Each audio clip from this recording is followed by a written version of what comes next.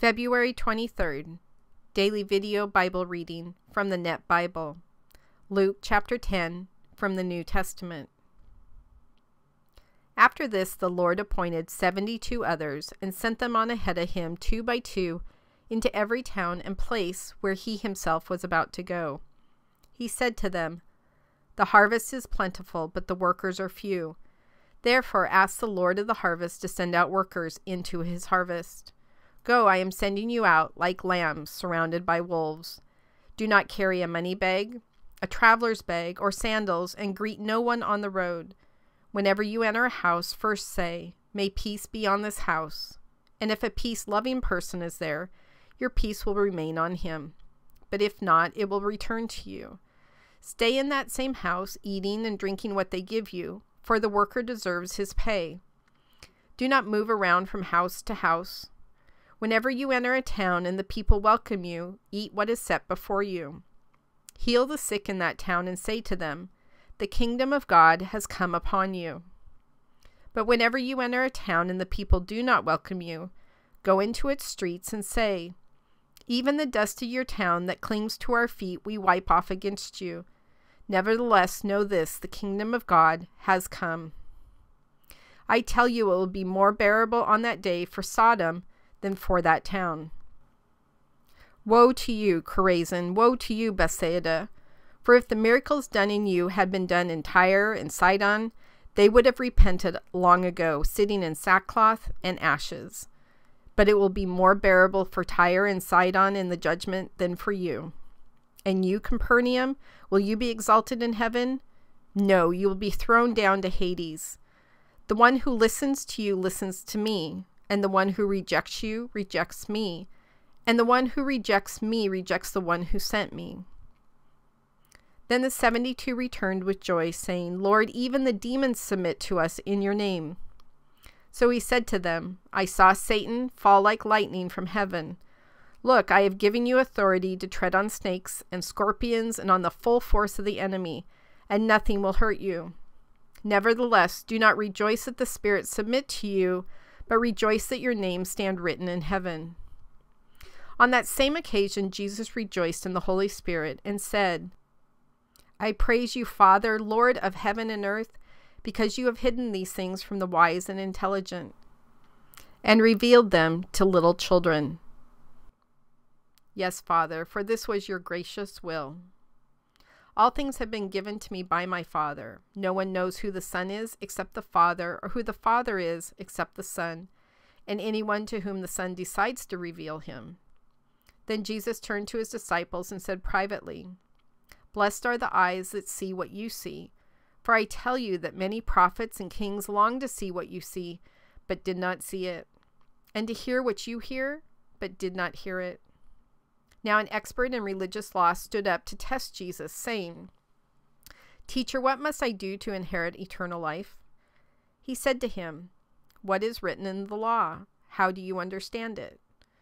The expert answered, "Love the Lord your God with all your heart, with all your soul, with all your strength, and with all your mind, and love your neighbor as yourself." Jesus said to him, "You have answered correctly. Do this and you will live." But the expert, wanting to justify himself, said to Jesus, "And who is my neighbor?" Jesus replied, "A man was going down from Jerusalem to Jericho and fell into the hands of robbers, who stripped him, beat him up, and went off, leaving him half dead. Now by chance a priest was going down that road, but when he saw the injured man, he passed by on the other side. So too a Levite, when he came up to the place and saw him, passed by on the other side. But a Samaritan who was traveling came to where the injured man was, and when he saw him, he felt compassion for him. He went up to him and bandaged his wounds, pouring oil and wine on them. Then he put him on his own animal, brought him to an inn, and took care of him. The next day he took out 2 silver coins and gave them to the innkeeper, saying, 'Take care of him, and whatever else you spend, I will repay you when I come back this way.' Which of these 3 do you think became a neighbor to the man who fell into the hands of the robbers?" The expert in religious law said, "The one who showed mercy to him." So Jesus said to him, "Go and do the same." Now as they went on their way, Jesus entered a certain village where a woman named Martha welcomed him as a guest. She had a sister named Mary who sat at the Lord's feet and listened to what he said. But Martha was distracted with all the preparations she had to make. So she came up to him and said, "Lord, don't you care that my sister has left me to do all the work alone? Tell her to help me." But the Lord answered her, "Martha, Martha, you are worried and troubled about many things, but one thing is needed.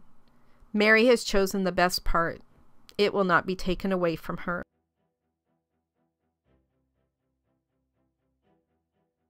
God, I wonder if sometime in my life I will get to see that road where we have heard the story about the Good Samaritan so many times. 18 miles, it would be interesting to walk that road where robbers hid away in the cliffs towering above you. And then to lay pretty much for dead in the middle of a street and have people pass you by. God, I ask you today to teach us what it is to be a neighbor. Not to go around making decisions about who our neighbors are and who we're going to be kind to and who we're going to be nice to and who we're going to be nasty or mean to.